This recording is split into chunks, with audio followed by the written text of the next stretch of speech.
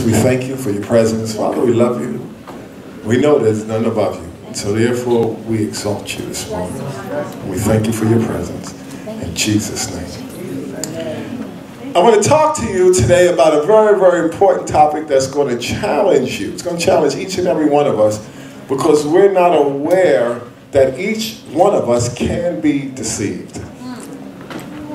Your life is very important to you, but there is a devil, a real enemy that has been working on human beings for the last 2,000 years or so. Well, more than 2,000 years, actually 4,000 years. Maybe 6,000 years. 6,000. Yeah, he's been working on human beings for 6,000 years. So he knows how to deceive. And so I wrote this, and I want to say this in the beginning, and I hope you can hear it. Somebody say my ear is completely on. God is not moved by church exodus. God's not moved by church exodus, neither shall you. People are supposed to leave the church because they don't belong in it. Okay, hold on, their feelings got hurt. Maybe I should say it here. What is this, Central America, South America? People that don't belong in church have to leave. See, it hurts your feelings because you think everybody belongs in church. No, everybody don't belong in church. Neither does everybody belong in heaven. If that was the case, Jesus would have never died. Wow. So we have to understand that the church is heaven on earth. The Bible says that the foundation of God standeth sure, having this seal that God knows them that are his. And I'm going to stay here because you have to understand that people leaving church, not a building, not where you congregate, but the body of Christ is the sign that Jesus is on his way back. See, many times you think because churches are full, Jesus is coming back. That's not, the Bible never said that. The Bible never said when your church is filled, Jesus will be back. No.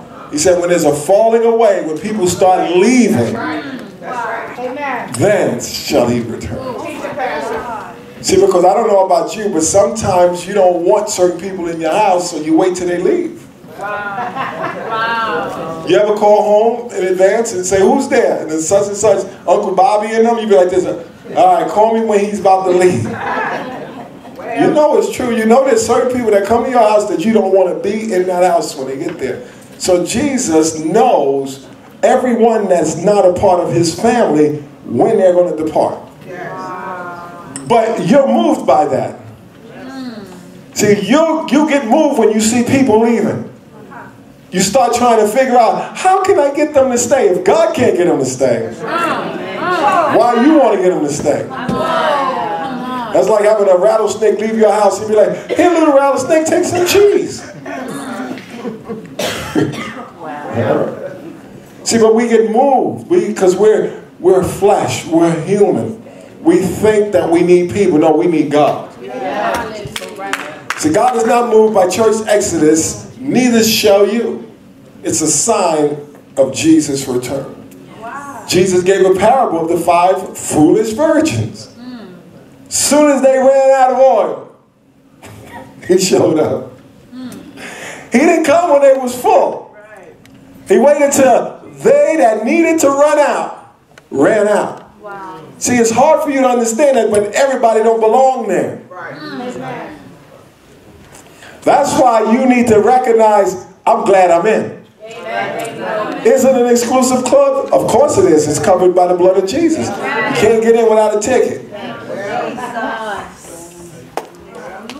5 wise virgins, what? Had their lamps filled with oil. And he didn't come at 6 o'clock. He came at midnight when everybody else should be asleep. These 5 virgins were ready. They heard the call. They said, the bridegroom cometh, and they went out to meet him. So God gave me a word today, yesterday, preparing this church. I can't prepare every church, but I can hope that this church is prepared. And in order for you to be prepared for the return of the Lord, you have to know that you can be deceived. You have the ability to believe a lie. And there's only three things that's going to preserve you against that. Number one, somebody say number one. The Holy Ghost. Number two, the Word of God. Number three, the love of God. If you don't have the Holy Ghost of God, if you don't have the Word of God, if you don't have the love of God, you can and possibly will be deceived. Because how are you going to know what Satan is saying to you without the Word of God? How are you going to know when the seducing spirit is on you without the Holy Ghost? How are you going to know the love of God when you don't know how to sacrifice for anyone yourself? Two hand claps. One from the north, one from the south. I'm doing all right. The churches in the book of Revelation, they had issues, and so does us. So do we. So I want to go real quick to Revelation, I believe it's chapter 2. Just bear with me because I ran out of paper in my house, so I had to go find messages and record on top of them. Getting quiet, must be the Presbyterians in here. Go to Revelation chapter 2. How many don't have a problem with money? Then go to Revelation chapter 3. Thank you for waiting for me with your patience. Revelation chapter 3, verse 14. And unto the church, or unto the angel, now angel is messenger. Many times it is also the pastor. Now don't act like Della Reese in here. But I'm the messenger of this church. You call me shepherd, but the spirit world calls me angel. They call me messenger. You see, angels see me as a messenger. They see me as the one bringing the message. I'm the messenger. I'm over this church. Me and my wife are over this church. So we have a light. We're messengers with a light. And the Bible considers our light our candlestick. Every church has a candlestick. Every church has a messenger. Every church, you call them shepherds, you call them pastors, but the spirit world sees them as lights. You know, if you were in a dark place and you had a light, would you walk away from the light? You would walk toward the light. So we're messengers with light. And unto the angel of the church of the Laodiceans write, these things saith the Amen, the faithful and true witness, the beginning of the creation of God. I know thy works, that thou art neither cold nor hot. I would that thou wert cold or hot. So then, because thou art lukewarm, and neither cold nor hot, I will spit. They use a different word. They say, I will spew you out of my mouth. Now, in the next couple of verses, he's going to begin to tell them how did they get lukewarm. In our day, in our society, I have to warn you, we are so money hungry. The way society is that if you don't have money, you can't pay bills. I've seen people sad because they didn't have money. And I've seen people in societies that didn't have money and they were all okay with it. See, when there's a spirit around, a spirit will dictate how you feel. And if you don't have money and you have the Spirit of God, you can still rejoice. Anybody here? And you notice that when you couldn't pay a bill, your spirit went down. Because there's a seducing spirit. Just because you can't pay a bill, what made that bill your God? Why are you down? Why are you cast down, oh my soul? It must mean that paying bills to you is God. Wow. And I wrote this. Somebody say he's gonna hit us with a hammer. And don't repeat this. If you be lifted up, you'll draw all men unto you. You know it's the truth. Right? If you be lifted up, you will draw all men unto you. Right? Look at our society. Everybody's got to take a look at me. I got the littlest handbag, the latest hairstyle, got the latest jacket. Look at me. Look at me. I'm lifted up. See, and we don't realize that that is a seducing spirit. There's nothing wrong with you looking good, but when you are doing it so they can look up at you, so that you're lifted, you left your purpose. Because Jesus said, if I be lifted up, I'll draw all men unto me. And many times in our churches, we don't have people bragging on their holiness. We have people bragging on their debt. Praise God, I just got a mortgage. Ha-ha! I just got into debt for 30 years. Praise the Lord. How about you? Whoa, glory to God. I just got a 72-month bill on my car. Hallelujah. We brag about being in debt. See, we lift up being in debt. Instead of Jesus said, if I be lifted up, I'll draw all men unto me. Anybody here? Yes. So we're in a seducing society. We don't want to see it like that, but we have been seduced by this age to get in debt. And the Bible says that the borrower is slave to the lender. And we don't have a problem being a slave to the lender as long as Jackie Jojo compliments us about our car we can't pay for next month. Wow. Are we not in a seducing society? Of course we are. The banks will tell you how much you can borrow. And your brain won't even think, how much can I afford to pay? And you end up borrowing over your head because you're in a seducing society. Anybody still here? Am I in America? Did I leave? And we don't realize that this is a part of this age, to seduce you, to get your life above the life of Christ so that you're doing everything to pay your bills. You spend more time on your life than on his life. Because if he is lifted up, he'll draw all men unto him. But if you are lifted up, you'll draw all men unto you. I'm not expecting amen. Three old me's will be fine. Because we all do it. We are human. We're human and we're in an age. Okay, how many people know Spanish? Un peo. Everybody's in the elevator and then there's un peo. Everybody's going to look around, and once they find the guilty person, they'll be like, you infected us all. Because you're in that elevator, you're a part of that age. It is not your fault that you were born in this age. But you got to recognize, I got to get the smell out of my system. Just because I'm saved right now, I'm infected. Thank you, 3 of you. Because you're saved right now, you are infected with the spirit of the Laodicean church. Definitely here in America, where everything is based on how much you make. Y'all here? Now, what verse did I stop on?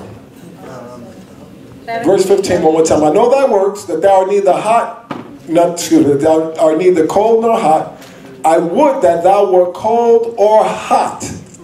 So then, because thou art what? Lukewarm.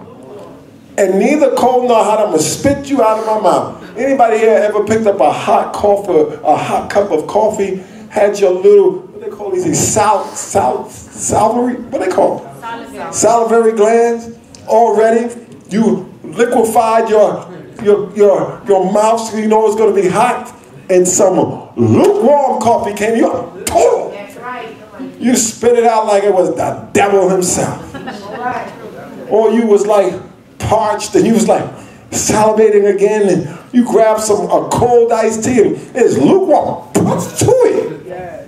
It got in the body, but you got it right out. Many people are in the body about to be spit out.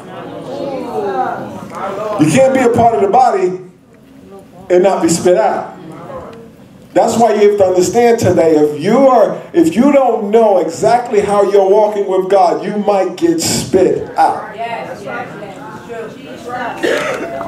I'm human and I don't like everybody. God loves everybody, but he doesn't like everybody. Actually, in the church of Ephesians, he said, I hate the doctrine of the Nicolaitans. He hates what they do. So you think he likes them? He loves them, but he definitely don't like them. You know who you like? You want to know who you like? Anybody like you? Like means I'm assimilating with you. I can't choose who I love. I have to love you, but to like you, no, I'm not going to assimilate with everybody. That's right. My likes are my choice. I have my own desires. Amen. I like my wife's look, but I love my wife. So if she changed her look to something I don't like, it ain't going to change my love. But it'll change my like. That's right. It'll go from this. Anybody here? Anybody ever dated anybody and said, why do you do that? They were happy to see you the way you were, but then you altered. So when we don't walk a certain way, don't think God's going to like that. He doesn't like everything we do. And if you're lukewarm, he's going to spit you out. So I say, but I need to be spit-proofed. So you got to be bold. You got to be bold to stay in. You know, when you're greedy, you don't throw up. I'm not going to get nothing to eat later. You hold that thing in. That went over 6 of your heads. So I used to be greedy. I said I couldn't afford to throw up. Was no dinner after that. Verse 16, ready? So then because thou art lukewarm and neither cold nor hot, I will spew thee out of my mouth. Like I said earlier, God's not moved. He is not moved at all when people leave the church. And if you're moved by it, that's not God. That's right. They have to go. And that's what he said. Because thou sayest, because you say, I'm rich and increase with goods and have need of nothing, and knowest not that thou art wretched, miserable, poor, and blind. Wow. See, having money is not to get you to say I don't need anything. Right. Having money means I can pay my bills. I don't want to get to a place where I say I don't need anything, because I'm not there. I need to stay on fire. I don't need to be greedy or covetous, but no. Having my needs met is not my goal. That's not my goal. My goal is to glorify him at any moment. Because I get lukewarm the moment I say I have need of nothing. Because that means I left him.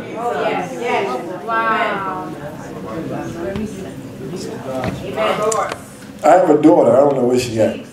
And she gets cold. And so anybody got a thermostat in their house? So what I do is I sneak downstairs real quick, pump that thing up so that she starts to melt. See, I prepare for her. See, she can't do it because she's freezing under the blanket. God prepared for you. There's some things you cannot do, but what he has prepared for you, you got to roll with it. You can't act like money is everything. All money can do is pay bills. Ask those men that jumped out of their buildings during the crash when money fell. But this church says, but God says to them, because you say I'm rich and increased with goods and have need of nothing, and you don't even know. That's the seducing, prevailing spirit to get you so filled with stuff. Or to get you to have nothing and covet it. But my neighbor has it. And the seducing spirit is getting you to think that gain is godliness. The Bible said that they have fallen from the faith, assuming that gain was godliness. You're in this society where preachers make you think that they're blessed because they have stuff. And what it does to you that don't have stuff, I must be cursed. See, the seducing spirit to alter your perception of who you really are. We're in that time. We're in that time. And without the Holy Ghost, without the Word of God, and without the love of God, you will fall to this seduction. A woman wants to date. She see all her other friends dating, right? And all her mother made her was a sackcloth outfit. But she see all the other girls wearing super tight latex. A seducing spirit's going to talk to her and say, you know what? Get you some super tight latex and you'll get a date. Anybody hearing? It's just true. That's how it is. In our churches, we're all going to be seduced to fall away. There are churches that have said that the gifts of the Spirit has ceased. How can you be a church without the gifts of the Spirit when the Spirit of God runs the church? There is a seduction there that they won't admit. So verse 18, he says, I counsel thee to buy of me gold tried in the fire, gold tried in the fire. Get your money from God. If you got to work, work hard. Earn it. Earn your living. Go to sleep at night. And say, this money God allowed me to make. That thou mayest be rich in white raiment, that thou mayest be clothed, and that the shame of thy nakedness do not appear. And anoint thine eyes with eye salve, that thou mayest see. Here we go. As many as I love, I rebuke and chasten. Be zealous, therefore, and repent. Many times people don't understand what love really is. Love means that I'm going to be in your case. Yeah. Right. We're in a fallen world. And if I don't love you, I'm going to let you live according to this fallen world. God so loved the world that he sent his son to be beat to death for us. We need to understand when you love someone, you're going to correct them. That's right. God chastens all that he loves. When you don't correct your child, the Bible says you hate him. Imagine if I lifted you up every Sunday. Praise God. It's a great day for you, Paul. You're going to excel and be magnificent. I tell you. Just continue to have positive reinforcement and you're going to make it. Amen. Let's take an offering. Make sure the children are having coffee and cake in the children's church. See, if I lift you up, I hate you.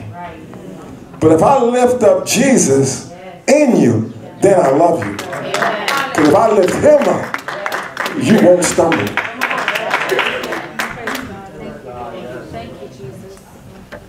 See, they don't believe in the cause. So I got to throw an analogy. I've been in this church for quite some time, and I've said hi to some people in this church. And some Sundays I just don't happen to say hi to them, and it hurts their feelings. Wow. They're human.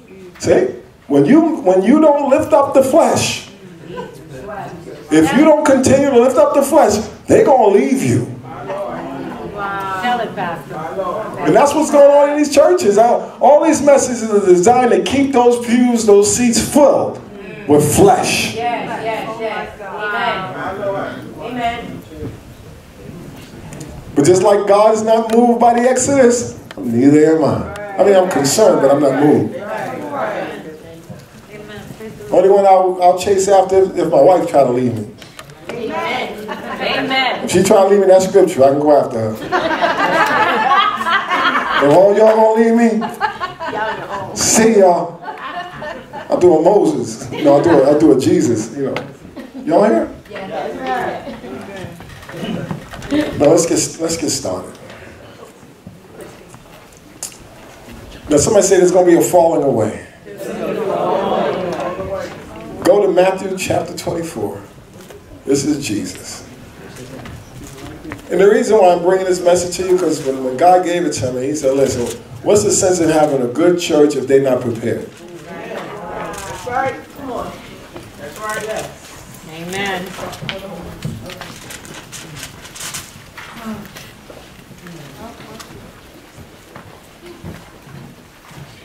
Go to, can I scare you just a little bit? Go to 2 Thessalonians chapter 2. Because we're in a day now where people come to church and they just want the candy. It's not Halloween. No trick or treat. You ready? Yes. 2 Thessalonians chapter 2 verse 10. Talking about how the devil's going to work against people or with people. And with all deceivableness of unrighteousness in them that what? Perish. There are people in the church that will perish because they receive not the love of the truth that they might be saved. They receive not the love of the truth that they might be saved. Truth hurts. You ever had bad breath and they let you go on like that? And then you went to the next person like, man, your breath stank. And then your feelings got hurt. If somebody loved you, then you'd be like, oh, let me go brush my teeth. Because they love not the truth, they perish. Verse 11, and it's going to hurt you. Somebody say, I got to brace myself right now. And for this cause, God shall send them strong delusion that they should believe a lie. That's right. You need to tell God you love him. Because you don't know what he is saving you from. There are some people that don't want the truth. And he's going to send them strong delusion so they can believe a lie. There are people living in sin, behind pulpits, in pews, preaching, talking to God, doing everything that Christians do, not even knowing that they're under a strong delusion.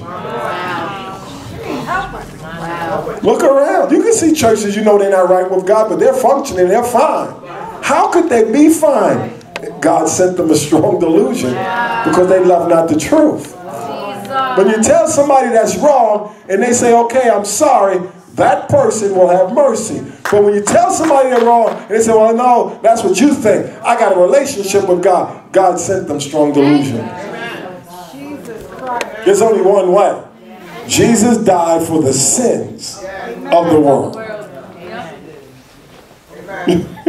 For us to repent. So when there is no repentance, there's strong delusion. Anybody ever used to drink liquor? What did you hate with liquor? If they diluted it. You're going to get drunk fast. 7,000 proof. And they put half water. What? I can't get out of my mind with this. That's right. Delusion. There are so many churches filled with disillusioned people. And you think that's your competition. Because that's the seducing spirit. It makes you think that Numbers, as far as I'm concerned, Numbers is in the Old Testament. The New Testament is the book of Acts. What's your Numbers? What's your Acts?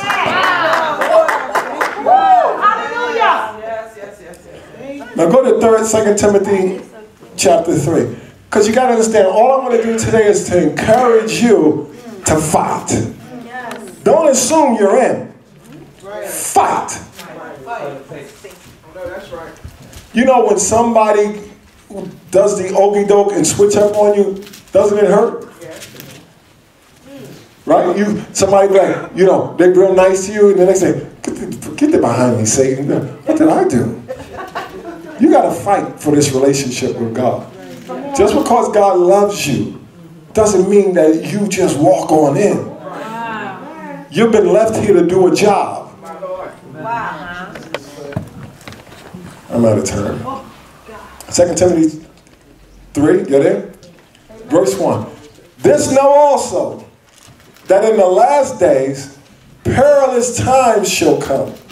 For men shall be lovers of their own selves, covetous, boasters, proud, blasphemers, disobedient to parents, unthankful, unholy, without natural affection, truce breakers, false accusers. Wow. And we're there. Wow. You know people love themselves more than they love others. Yes. Most churches are filled with it. Jesus. Do your own math. How many people do you love? But you expect everybody to love you. Right. Amen. When you pick your phone up, you want to call everybody, help me. But you don't call anybody to ask them, do they need your help? We have become more lovers of selves. We don't look for the hurt. We look for help because we hurt.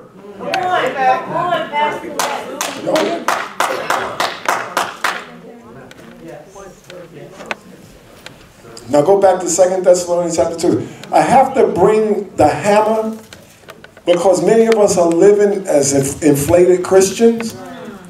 Just because you can't pay your bill don't mean that's a bad thing. Sometimes it's a humbling thing. Being able to pay your bill sometimes put this up. Sometimes when you can't pay a bill, you be looking for other people who hurt to help. But when you rich, you be like, I can't lend it to you because I got to pay my next bill. Get your own, like, Chinese proverb. God give you the job to work. Chinese proverb. Let me give you a fish, I'm going to teach you to fish. This ain't China. The Bible says that they that have, give to them that don't have. No, me Chinese proverb. I'll teach you to fish. No, Scripture says give to them that ask. See, we get it twisted. We have so much knowledge from other worlds that we forget God so loved the world that He gave. If you can't get a job, what are you supposed to do? Starve? Because you got some people that think if a man don't work, he don't eat. That's not what the Bible said. The Bible said if a man will not work. Big difference, because you can't find a job sometimes, so you're supposed to eat. Well, you can't find a job, he ain't going to eat, brother. Understand the word. Y'all hear? And people with jobs, we like, you ain't going to get nothing now. Wow. Flesh. Wow. Y'all went there, 2 Thessalonians chapter 2? I got a few more minutes, I'm going to finish. But I'm thanking y'all that y'all stayed this morning. Y'all didn't fall asleep. I usually pick up snoozers. 2 Thessalonians chapter 2, verse 3. Ready? Let no man deceive you by any means. For that day shall not come, except there come a falling away first. And that man of sin be revealed, the son of perdition. The church has to experience great falling away in order for you to recognize the devil. And I wrote the definition. The word falling away properly means to take a lapse. It's to slip up. It can even be unconscious or not deliberate, but you still missed up. You still missed a step. Wow. Many times people think God's going to have mercy on them because they were stupid. No. He sent His word to deliver them from El Stupido. You remember when they used to have hurricanes and they would call them El Nino? No El Stupido. Don't think God's going to get you out of trouble because you want to stay stupid. There's a mercy, but choosing to stay ignorant, there's no mercy in that. Because you love not the truth. Y'all hear? And so the word falling away is actually the word apostasy. And when you begin to look at apostasy, God gives us warnings, but it's the fact that a person is rejecting Christ and they're putting man in his place. When you are the subject of your salvation, you are falling into apostasy. Amen. Because God is no longer lifted up. You're not lifted up. But the average church won't see it like that because the pulpit is lifting you up. They're not trying to lift up Christ in you so you can overcome any circumstance. Come on, yes. Amen. Greater is he that is in you than he that is in the world. He that's in the world. And I stole this from somebody, I don't know who, but I stole it. It said, a church that was once faithful, that loved and confessed the truth, that preached God's word, that disciplined those who walked in sin, falls away. Little by little. The truth is given away, piece by piece, and discipline falls away. Finally, false teachers come into that church, and the whole group departs together. Wow. All I got to do is stop talking against sin. Just little by little. And then invite a preacher in that won't preach about it. And before you know it, the whole church departed together. Wow. How about children? Parents don't correct their children. Don't teach their children to love God, to love God's word. A little by little. And before you know it, that child cannot teach their child. Right. It's true. And they all fall away.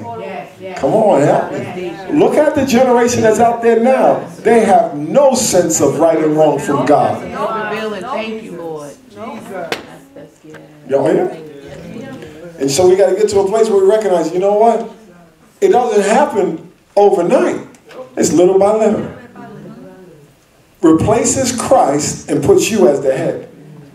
The abomination of desolation. Right? When you see him sitting in the temple as God. As God.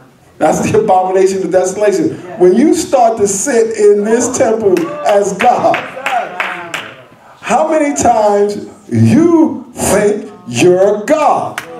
Every day. If we don't stay in God's word, if we don't stay in the Holy Ghost, if we don't stay in the love of God, we're gonna get inflated. Come on, help. And then you got preachers making you think you God. Y'all hear? I'm a little afraid of y'all, but not completely. These people, I'm saying that's negative, right? But I'm gonna do it anyhow. Like imagine if you're a white guy in a black neighborhood and you go, these people, right? So I'm a preacher in this church. These people. See, these people, they like a religion in which man is central. They want permissiveness. They do not see a distinction between the people of God and the world. They think because you go to church, that it's enough. No. They give heed to seducing spirits, and the love of many wax cold because iniquity abounds. I'm going to do this. I'm out of time, but I'm going to do it. Watch this. It says, because the love of many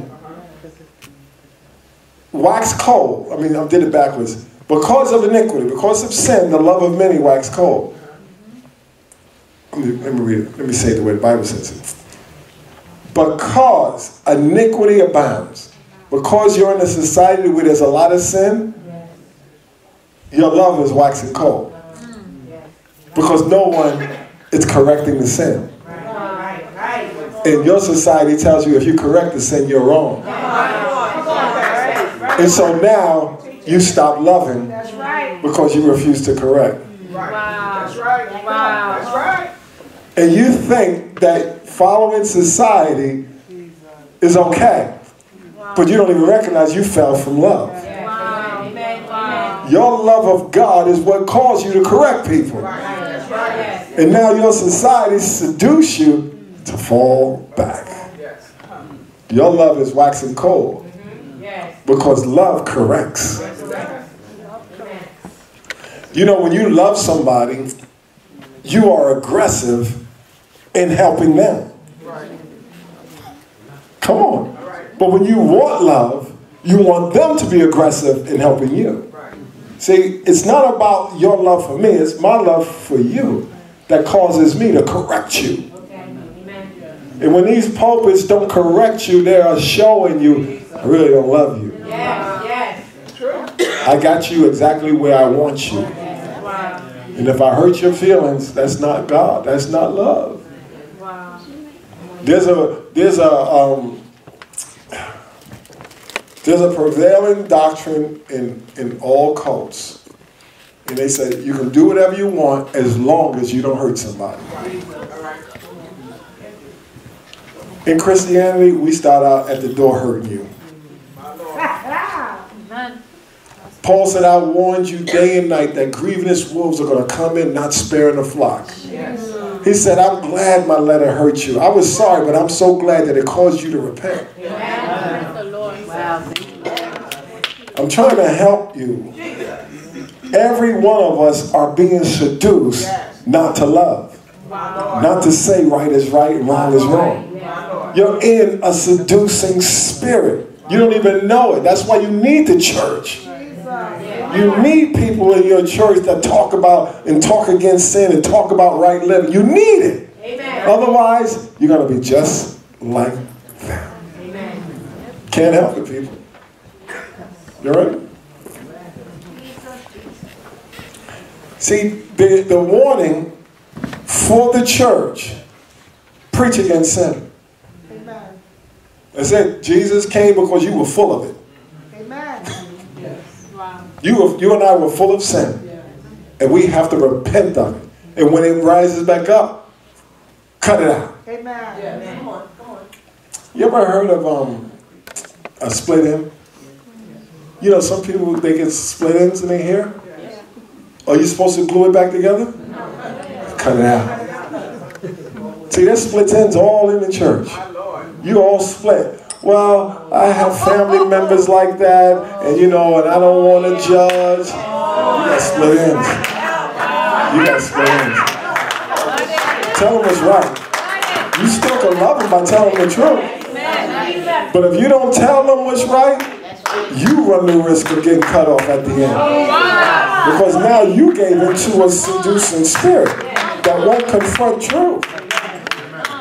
See, I'm trying to warn you. It's easy for me to tell you, God's going to bless you. But what if he's not going to bless you because you refuse to live a loving life? Amen.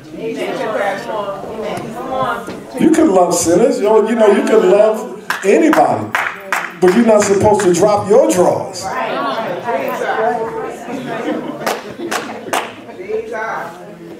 You trying to live holy and you dated Harlot Quinn. And she come into the room butt naked. You be like, hey, I love you, but my drawers ain't going down. Just because some of our children, our family members get caught up in sin. No. I'm not getting into bed with you. I love you. I'm going to love you. I'm going to feed you. I'm going to wash you. I'm going to do everything for you. But one day you're going to see that I stood for what's right. And when you get into your right mind, you're going to say, no. I know the right way. I follow my lust. See, what we have in our society is you got people with, is little Napoleon here. You have a church filled with PMS. Women ain't excluded. They ain't not the only one with PMS now. See, this seducing spirit, it goes after your power, your money, and your sex drive. Because if you mess with anybody's money, they're going to go after you. You mess with anybody's power, they're going to go after you. If you mess with their sex drive, that's it. They're going to cut you off. She said I'm talking right. I hope so. You mess with power, money, and sex, that's it. They'll cut Jesus off. But Jesus tell you can't sleep with that person. Well, I'm going to go to another church that tell me that I could. You can't have more power than God in your life. Y'all hear? But see, there's a delusion. When this delusion gets a hold of you, you don't even know it. It makes you exalted. I'd rather have a church filled with sinners than self-righteous, deluded people. Yes. My Lord. Amen. At least sinners know where they stand. My Lord. But self-righteous, God-deceived people,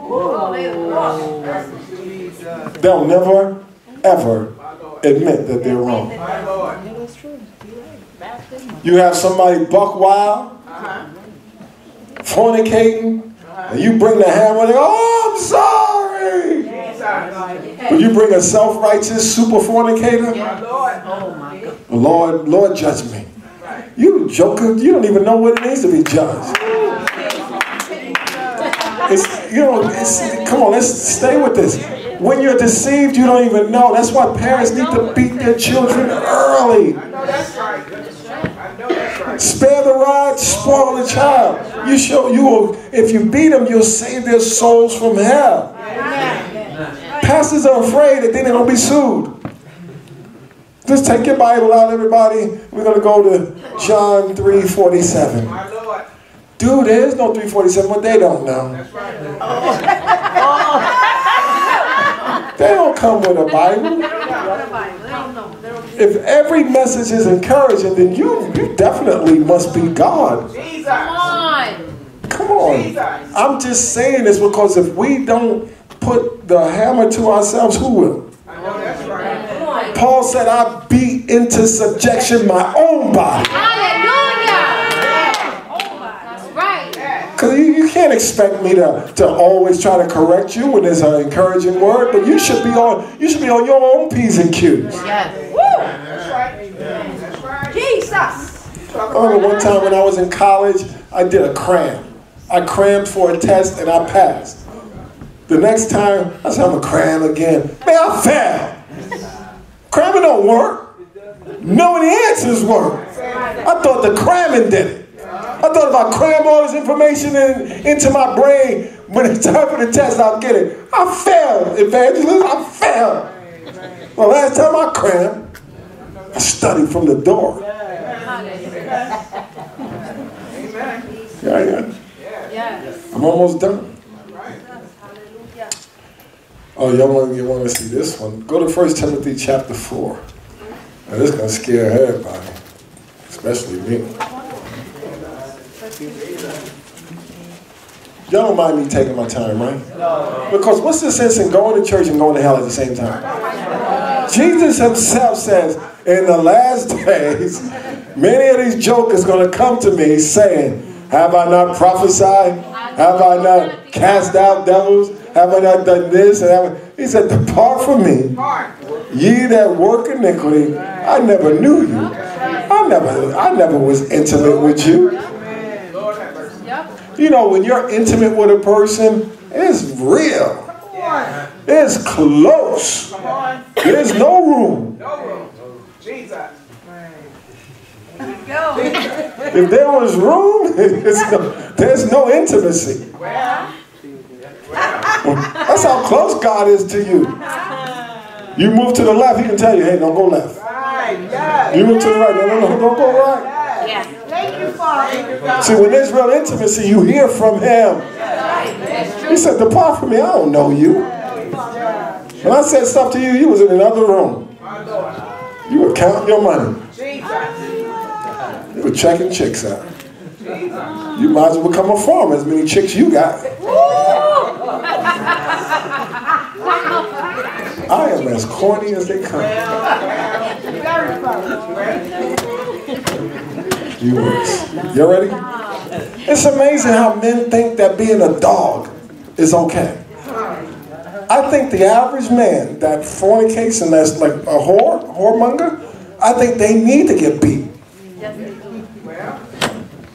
I remember. Sorry. And then, how about the little harlot chick? You got so many spirits in you. Ralph, Alf, now Beth. You know, everybody up in you. Everyone you lay with, stay with. Their deposits don't ever leave. You remember when you were 13? I remember the dog. Here we go. Teach, Pastor. I'm just trying to tell you something. Listen to me, people. We have a body, Yes. and it's called the temple, and a lot can live in there. Now, it's going to make some of you black people angry. Oh, yeah, if you're black, you're going to get a little upset. Thank God you don't even have black. You ever heard of it, chitlin? I hate chitlins. Them black people eat those pig intestines. Slave food. And them blacks be like, I love slave food. Other people are like, how could you eat that? Only reason why I'm trying to make a point, there is stuff inside of us that's making us sick. Oh, yes. That's right. There's spirits in us making us sick, but we love it. I love liquor. I love this stuff that's just corroding my liver. I love tobacco. Look at my lungs, getting full. Come on. Oh, fornication. How many women can I eat?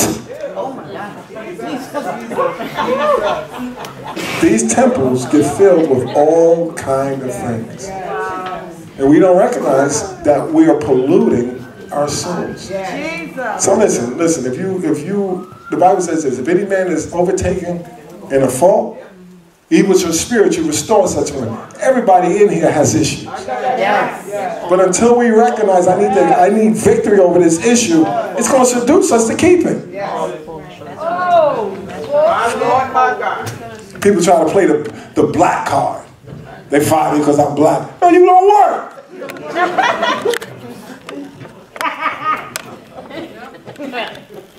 Because I'm a woman. Don't play with me. Women are a blessing. I don't know about you, but women are about to run the world. I'm going to do this, and I don't care what you say. I don't care what you say. I really don't care what you say. If you're a woman, you better, and fellas, you better know a good woman. Because they're about to run the world. And it's their time, and God don't have a problem with it. First ones to the tomb. Come on. Hallelujah. Come on. Come on. There's neither male nor female in Christ. Only in society is where they hate women. Come on. Kingdom of heaven love women. Come on. So if you know a good woman, you better hang out with her. Because nowadays they prove I don't need a man. But men act like I need a woman. So who's going to win? Come on. If a woman don't need a man and a man need a woman, somebody's going to lose. It's going to be that man that think he need a woman. Because God's got respect of persons. Whether you go to the bathroom sitting down or standing up. Come on. I left my message. Evangelist, get me back to my message. 1 Timothy chapter 4. Somebody say, I don't need to be seduced. But I tell you one thing that's going on with women that you got to be careful about, because they don't need a man, they doing bad things. They doing bad things to replace men. Some of you women might know what I'm talking about. Some of you understand. 1 Timothy 4 verse 1. Come on, I'm out of time. Oh, I ran out of time. All right, I can keep going? 1 Timothy chapter 4 verse 1. Now the Spirit speaketh expressly that in the latter times some shall depart from the faith, giving heed to seducing spirits and doctrines of devils. So you see there's a falling away because seducing spirits are taking them that he can get. Verse 2, speaking lies and hypocrisy, having their conscience seared with a hot iron, forbidding to marry, and commanding to abstain from meats which God has created to be received with thanksgiving of them which believe and know the truth. Sexual immorality and diets. You know, if you're going to go on a diet, shut up. Just stop eating. Don't make it a religious pilgrimage. That's a seducing spirit. That's right. If you want to eat the whole cow.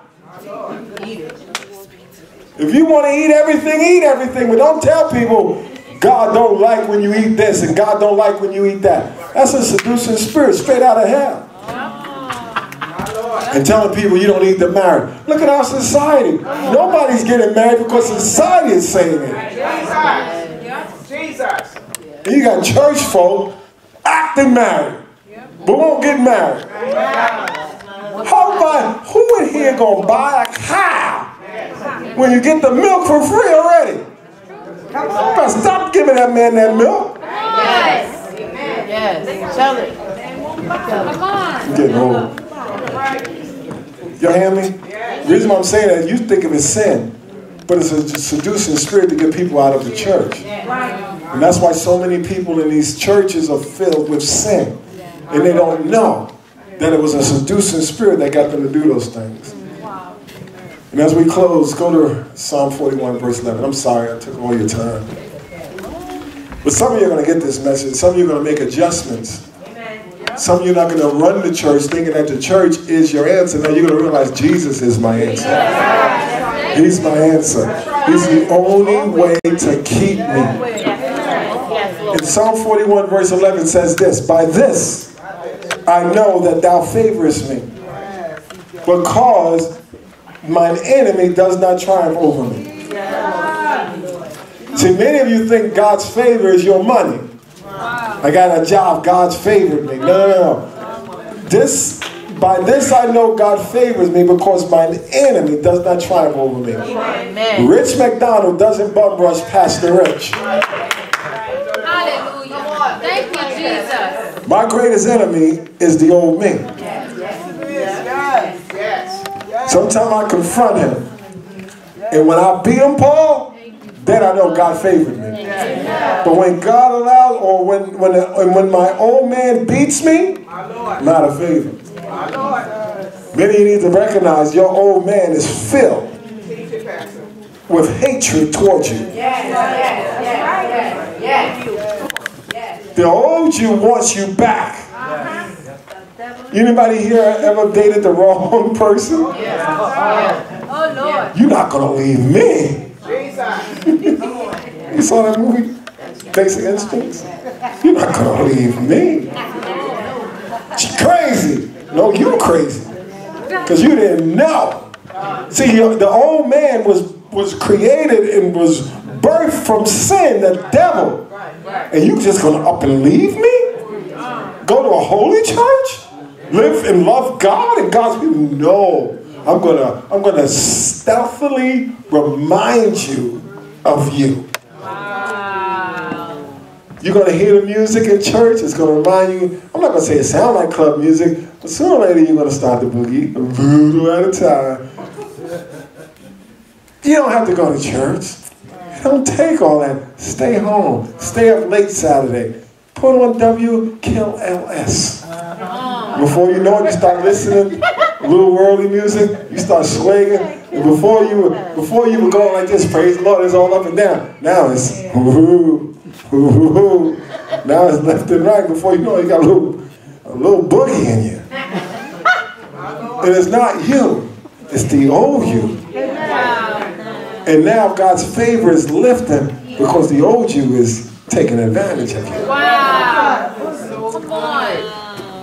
But when you're close to God, He will let none of your enemies get a hold of you. Why do I act like that? Why don't I read? Why don't I pray? The old you hates you. And you're spending too much time with the old you. You mean to tell me my not reading is the old me? Yes. Before you were saved, you never read. Come on. Before you were saved, you didn't pray to God and speak in tongues. But the old you was like, come on, let's just relax. We saved. We going in. Don't even read. Stare into space. Maybe get a job at NASA. Just keep staring up into space. You can be an astronaut. I'm going to teach you how to fight against your old man. Put on the new man. Put on Christ, which is renewed in the knowledge of Him. You find broken people and fix them. Amen. As long as you're home, ain't nobody to help. That's right. You go out your house and you find somebody broke. And you say, well, do you need help? And And if they say no, say good. Anybody else? Do you need help? No? Okay, now you go home and rest. Right, yes. Only an evangelist would clap. You see that, Tim? I'm going to close. Y'all here? Yes. But I'm glad y'all didn't come in. Go to Matthew chapter 24.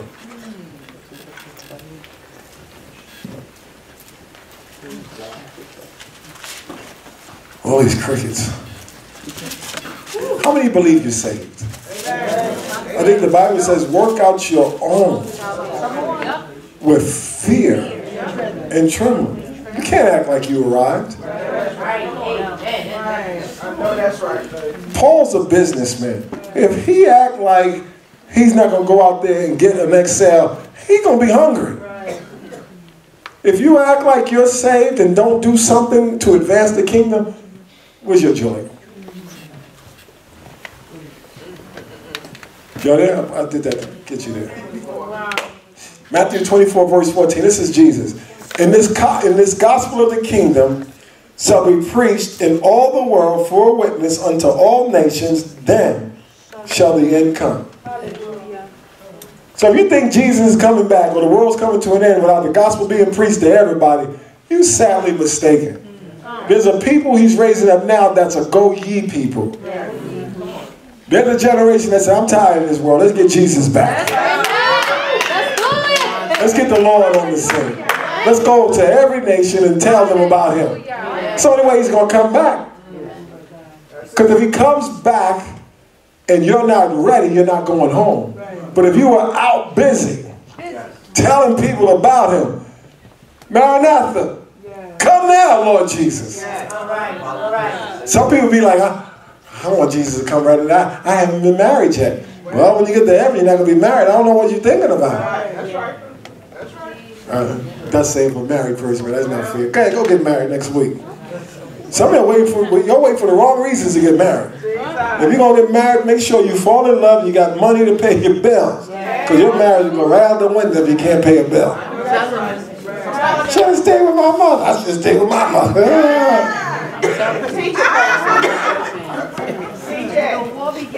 You right here? Yes. Verse 42. I'm out of time. I'm 10 minutes past my closing. Watch therefore, for you know not what hour your Lord does come. My Lord. My father used to work in a laundromat on between 120th and 119th Street and First Avenue. They're Patsy's Pizza. And I used to live on the 14th floor, project, like an eagle. We could see him leave the laundromat. And we know by the time it takes to get up to the house, we had to clean that house up. But we were not looking. And he came in that house and it was dirty, that was it. Everybody got beat. So I would look, I remember one time, forgive me, that God has given this to me, my brothers are not here. I didn't tell. Because I wanted to. Oh. I saw him coming, but I did not tell them. He tore them up. And he beat me too. I said, that's it. I said, I'm not going down with these guys no more. Because my parents, they were equal opportunity employers. They beat everybody. When the judgment of God comes, everybody's going to get it. Everybody's going to get it. That's why you don't want to be here. He said, therefore be also ready for such an hour, you think not, verse 44, the Son of Man cometh. He's coming. Somebody say he's coming. He's coming. He's coming after them. He ain't coming after me. When he comes, he takes me back. And now let's close. Y'all ready? I know you endured 1 hour. But can you not wait 15 more minutes? Like I said earlier, when you reject Christ being lifted up, you have now replaced him. And when you're in a church and all they preach about is your well-being, something's wrong. something's wrong. It's not about your well-being, because the Bible says that you're complete in Him. And the works have been finished. And we're supposed to grow up into Him. So if you're still the focus, something's wrong. Jesus. I'm telling you now, if you're the focus, something's wrong. Thank you, Lord. It's not about you. It's not about me. It's got to be about Him. He is the only safety for sinners. Sooner or later, I forgot his name. The great Donovan's going to run out of a dance move. Sooner or later, the song's going to stop and Donovan's going to stop.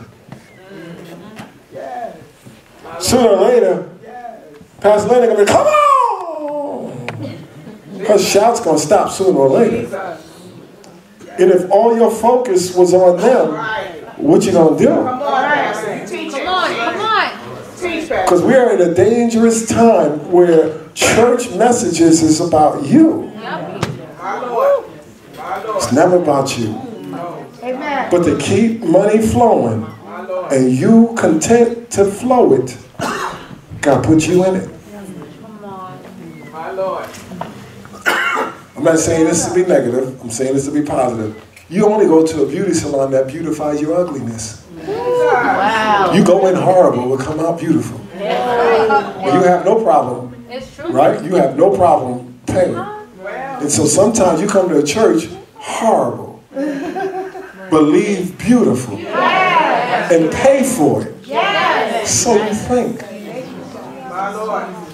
If we leave not looking like Him, we're as horrible as we came in.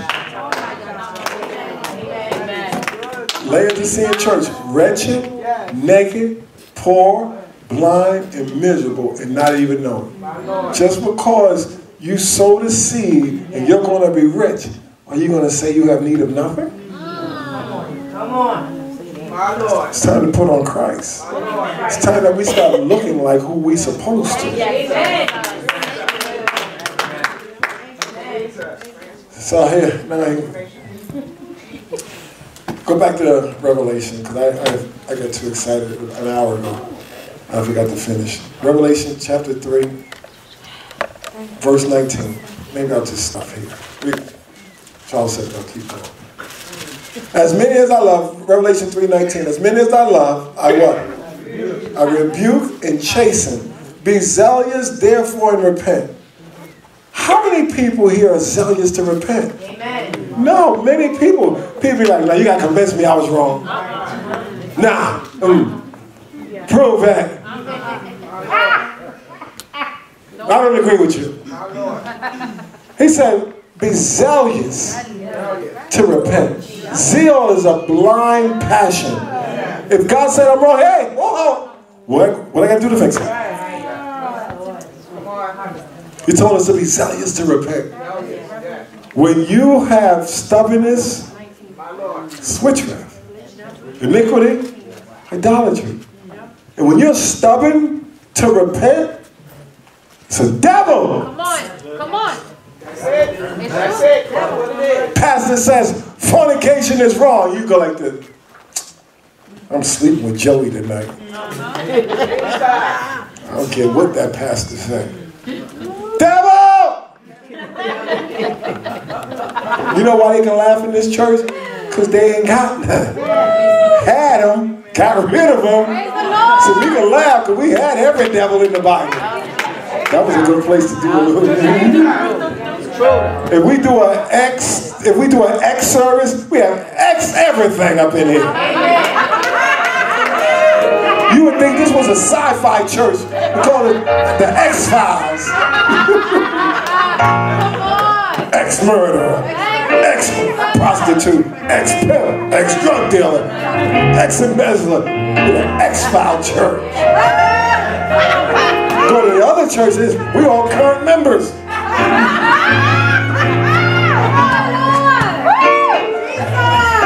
Remember the guy at the hair club for men? I'm not only the president, but I'm a client. Let's get out of here. Oh my goodness. You got to make fun of it because it's going to hurt.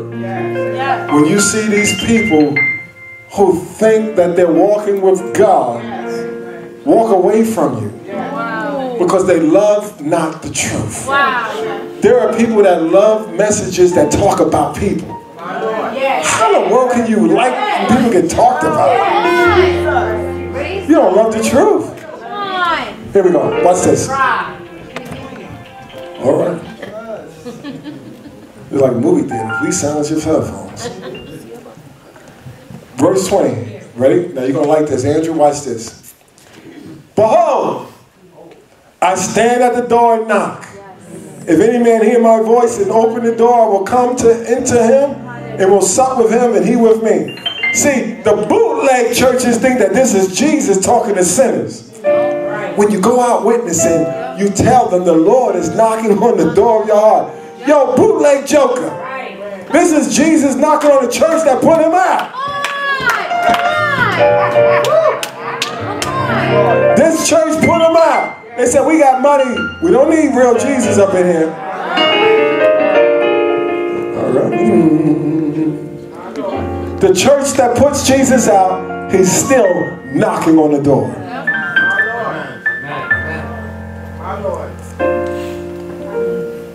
Verse 22, he that have ears, let him hear what the Spirit saith unto the churches. And now we're going to close. I'm 30 minutes past bedtime. Just hold on right there. Go to Ephesians, what did I say? Go to Ephesians chapter 1, verse 22. And you got to go fast. Those of you that have a Bible, or those of you that are faking, just turn your newspaper. And those of you that have a tablet, just exit out your Facebook post. God sees. Pastor on fire. Where you on Facebook telling Pastor on fire? Ephesians chapter 1 verse 22. Church was lit. What? I'm gonna go time all your Facebook posts. Come on, make it. I got to make sense out of this as we close. See, there's a stature, there's a growth that has to take place in order for you to escape this temptation. Ephesians 1:23 says this. It has put all things under his feet and gave him to be the head over all things to the church, which is his body, the fullness of him that filleth all in all. Now I want to say this in English. You, as a part of the body of Christ, is full with everything that God is. That's it. As a part of the body of Christ, you're full of everything God is. But he's the head. Go to chapter 3, verse 16. Ephesians 3:16. That he will grant you, according to the riches of his glory, to be strengthened with might by his Spirit and the inner man. God needs you to have inner strength. Your guts got to be strong. You can't be strong in your emotions. You can't be strong in how you feel about yourself. You don't need to be self-esteem. We need God-esteem. Because when somebody hurts your feeling, if you're not full of God, you're going to attack them. Why your pastor always talk against sin? Well, because somebody carried it in. All of us, listen, we might all be saved, but not all of us clean.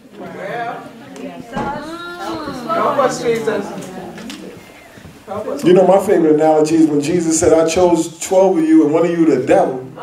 In this church, they'd be like, I know who it is. My Lord. I can see Naima now, I don't want to say nothing. You know, Pastor, I don't want to say nothing. And Darlene be like, well, you know, what's that word she like to use? It's convoluted, you know. Charles would be like, stick to your neighbor and say, neighbor. That's you, neighbor. We all got our own jargon in here. But this church, the real church said, is it I? If I can leave this with anything today, ask God, are you being deceived? Ask him. Don't ask me. I'm hoping that the word is bringing you to a place where you can at least want to examine your convictions. But you got to ask. That's right. I ask God. I examine myself all the time. Amen. I want to make sure I'm in the faith. Thank you, Jesus. You know how painful it's going to be for me to send you to hell? Verse 17. Verse 16. That he would grant you, according to the riches of his glory, to be strengthened with might by his spirit in the inner man, that Christ might dwell in your hearts by faith, that you being rooted and grounded, where at? In love, may be able to comprehend with all saints what is the breadth and length and depth and height, and to know the love of Christ, which passeth knowledge, that you might be full with the fullness of God. Without knowing God's love, you can't be full of God. Come on. Come on. What's your name again? You're Brandon's brother, right? You're Donovan. Come over here. Now watch this. Now he goes to this church. He's a really nice guy. I ignore him a lot. Come over here. I mean, it's good for him. You know, if I pay too much attention to him, they think it's all about him. Y'all wasn't here for this whole service? Now, there will come a time where I have to prove my love for him. And if I'm successful, he'll never forget it. But if I fail that test, he's going to believe that he's not supposed to pass it either. Wow. Be not many masters, for in all things you will receive a greater condemnation.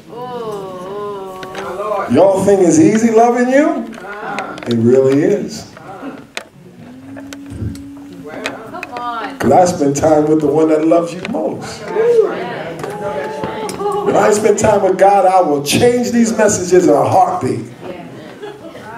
Come on, $40 more. Need a new pair of shoes. Katina said my shoes are old. If I got to get money out of you, something is wrong.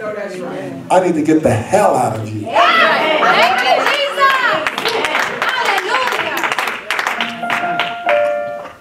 Hallelujah. So somebody say, when I know God's love, I'm full of God. Ephesians 4. Go to chapter 4. We're almost going to get out of here.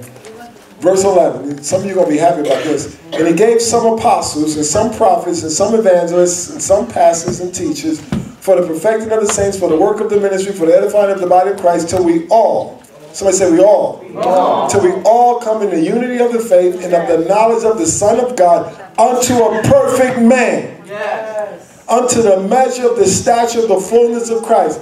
Not perfect as you are. Perfect as he is. Hallelujah.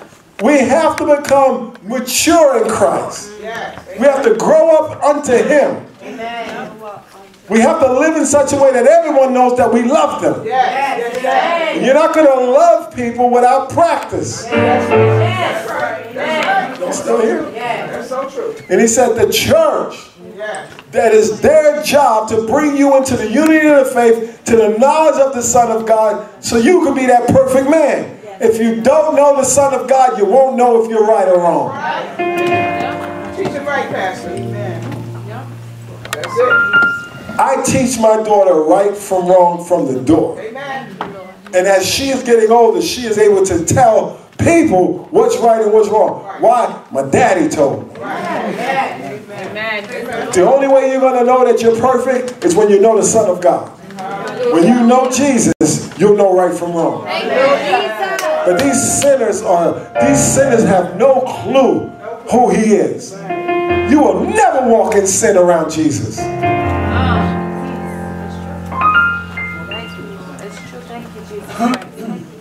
This seducing age, I don't know where they think Jesus is for sin. I'm telling you. Where do they get it from? My Lord. Jellyfish preachers. There was a time when they knew right from wrong. Because every preacher spoke against it. Wow. My Lord. Help us, Holy Ghost. Every preacher spoke against sin, so they knew right from wrong. Now Jelly Jack is a preacher. Well, it don't take all that. I know that Jesus is love. She is. Okay. She is. I'm trying to help us. Because we're all being seduced. Your job is making sure that you don't say certain things, and that's fine. You don't want to lose your job. Society is making sure you don't say certain things. That's fine. You don't want to get thrown in jail. But when your church is telling you not to say anything against sin, now that's a problem. You're going to go to hell. Because that's the falling away. Y'all hear? I don't got to preach at work. I don't got to preach at the streets. I got to preach in my house. My family, we got to go home. We got to go to heaven. Amen. That's it. Amen. Ready? Thank you, Lord. Verse 14. That we henceforth... I'm going to keep running out of time. It's y'all. I should be able to finish this message in 15 minutes. It's y'all. Sorry, the guy called Spirit don't live. Here we go. You ready? That till we all come to the unity of the faith of the knowledge of the Son of God, unto a perfect man, unto the measure of the fullness of the stature of Christ. How big is Christ? That's your measure. Not a little Jesus. The full measure of Jesus. How would Jesus act in your body?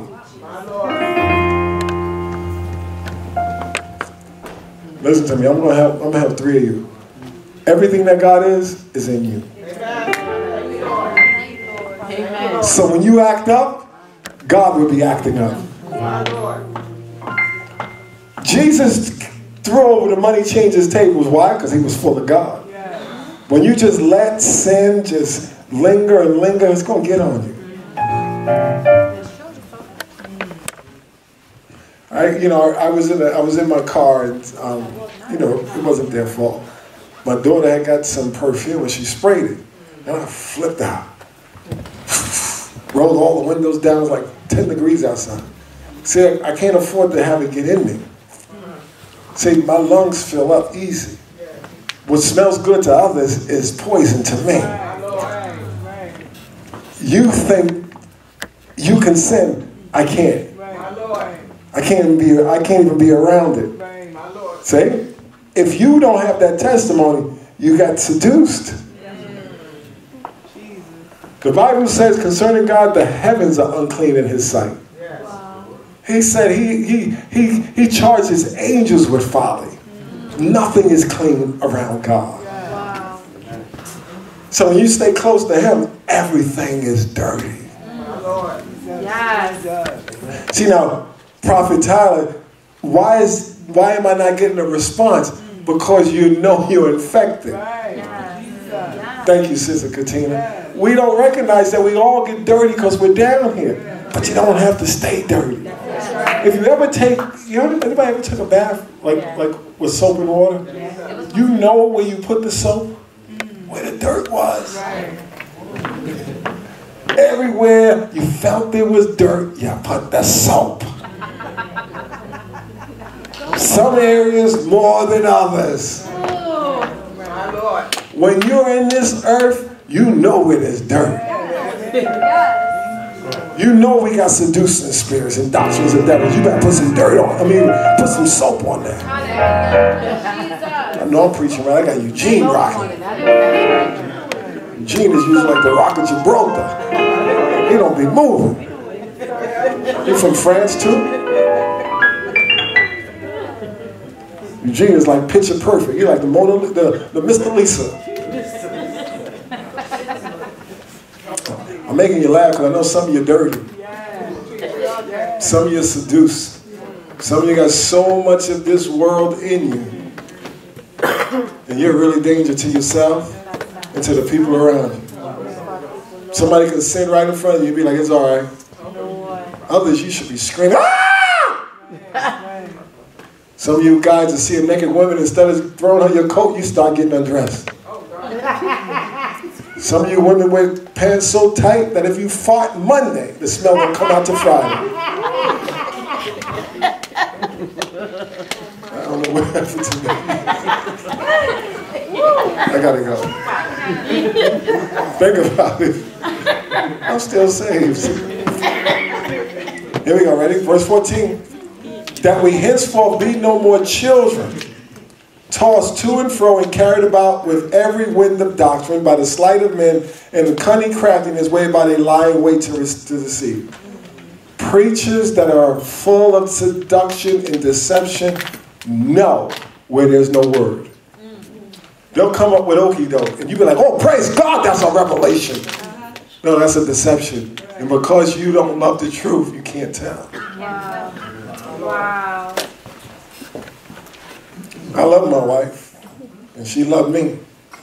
And if you ever come to my house, you'll wonder sometime. Because she don't play and I don't play.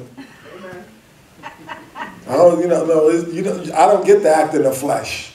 I don't have that luxury. And I got her little daughter now. I said something under my breath, and they busted me. And then my daughter said something. She said, "Oh, you gotta get caught before you repent."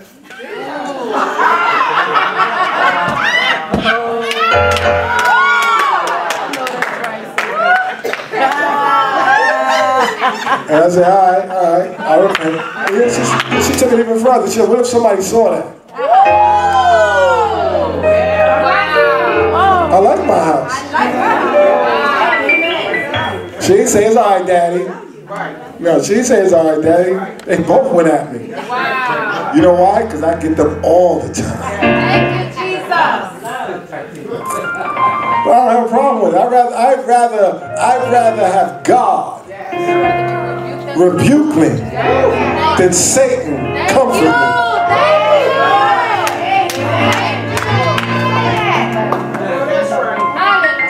The greatest gift in our churches today will be men. Real men, not neutered. Not men that go around, praise the Lord. Real men that go like this. Yeah. Men that would trade their Sunday praises of NFL to praise God. Pastor, you hit a home run when you told me I was wrong. Glory! Nobody was bold enough to tell me that. That's a real man. And some of these pastors act like a man come up to him and say, you say something against fornication, they're going to bust you in your head next Sunday.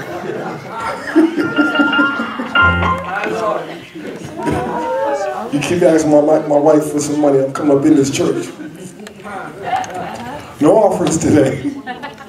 Men are real. Men put the necessary... Let me leave. I grew up in a male-centered home. 7 brothers, 1 father, had a mother. So we woofed our way. If you couldn't fight, you didn't win. That's right. The church is supposed to be filled with men that could fight. Yes. Hallelujah. That's right. Not men that walk away. I know that's right. That's right. Come on. Fight, fellas, fight. Yeah. Why let these women gang up on me?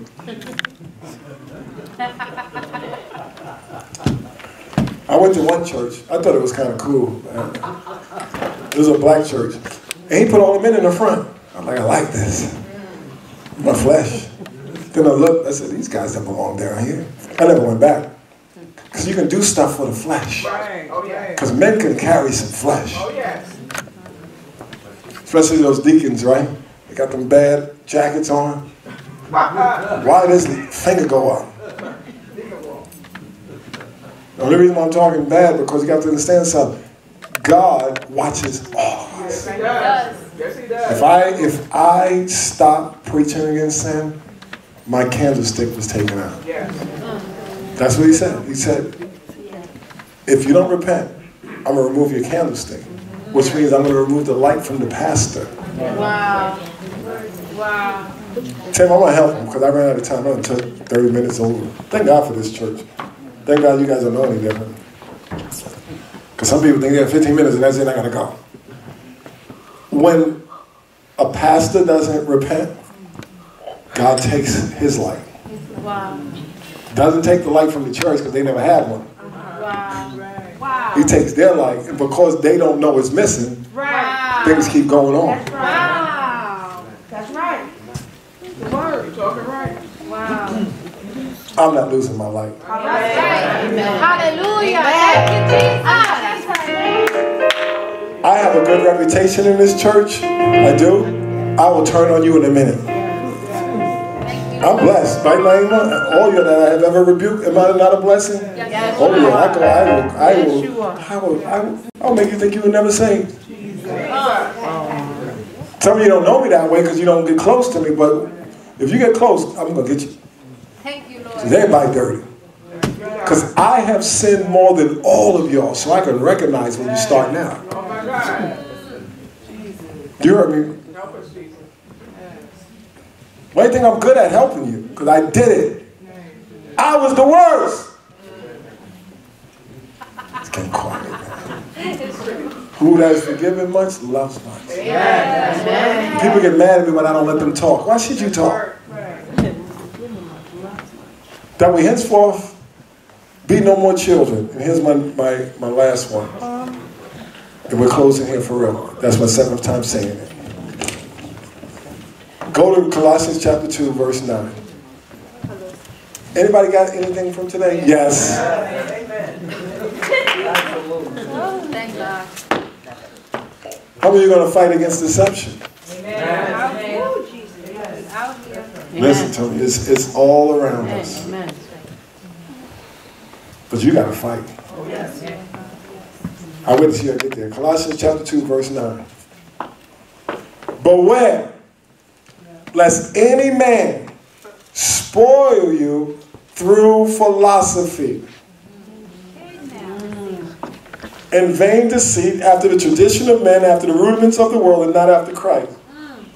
Now, did you know, I found out today the definition of philosophy, and I never knew this. Philo, love. Philosophy is the love or the pursuit of wisdom. People can seduce you with the pursuit of wisdom, making you think you're something that you're not. When they start telling you how great you are and all that God has done for you and what you now can do for you. That's like the wisdom of men. And he says this, and not after the rudiments of the world and not after Christ. If anybody's going to give you wisdom, it should be about Christ in you. If I don't focus on Christ in you, I'm going to puff you up. And if I puff you up, you are going to get so inflated that you're going to think it's all about you. And when it's time to tell you no, you're going to want to kill me. People leave churches when you start talking about sin. Those are the ones that's supposed to have left. I went, where's Vince? Vincent cut my hair. And I was mad at Vincent because he cut off more hair than I had. Because he knew what he was doing. Me, I kept those spots, those big blotches. He said they got to come down in order for it to look right. See, if the Word of God doesn't cut you, you're going to have blotches all over the place. My Lord. So philosophy is elevating human wisdom over the wisdom of God. It's loving one's thoughts at the expense of God's Word. I'm going to do that. Because see, how many here are human? You're human, right? Eugene, you're human, right? How many of you have thoughts? All the time. I think God's okay with that. I think God loves you enough that He will fix that. No. He told you stop it. He's not going to fix stuff you're supposed to stop. That's right. That's true. That's right. And why don't we want this philosophy? Verse 9, for in Him dwelleth all the fullness of the Godhead bodily. Verse 10, and ye are complete in Him, which is the head of all principality, power, and power. Principality and power. Now watch this. Come on, stand to your feet. I told you we were closing. How come y'all keep sitting an hour after I said something? Really? Now this is going to be good. I'm sorry. Angie, right? I know it's the first time here. I preached 3 days. But I don't know if Jesus might come back today. But at least you left on a high. Right? Come Monday, if he come back on a Monday, it's messed up. I'd rather him come back on a Sunday because most of y'all make it. Monday, some of y'all gave up. Now look what it says. And this is what you got to understand. You're complete in him. Yes, yes. And he is the fullness of the Godhead bodily.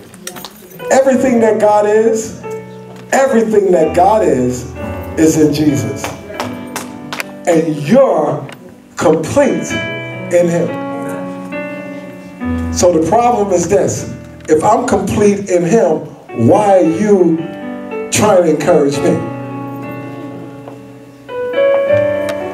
Wow. See, the seduction. If it's all about him and me being complete in him, why is the message so me-centered? I'm gonna get you there. I'm gonna get you there. I'm gonna stay right here. If I'm complete in him, and he is the fullness of God, why is all my messages about me? Yes, yes. Why is the preacher trying to lift me up? Because that's the age that we're in. I hope you can hear me. We're in a very seductive age where Satan is able to make messages replace Jesus. This is a worldly, carnal saying. The guy said it like this: if I don't worry about it, then who will? You don't have to worry. But here's the altar call, and I believe I'm getting permission. That's what I was really waiting for. I wasn't waiting for you guys. I was trying to figure out how to actually close. God's going to give us permission to get cleansed. Some of you don't even know that you was seduced. You just thought it was a good message. You just thought that church, that pastor, that preacher was really right on time. That's exactly what I'm going through. But don't you always go through that? Aren't the best messages in church the ones about you? The ones that encourage you? But if he be lifted up, he'll draw all men unto me. I know it's a deeper message than many of us can understand. But we're breaking the web of seduction. You hear me? We're breaking the web of seduction because it's so subtle.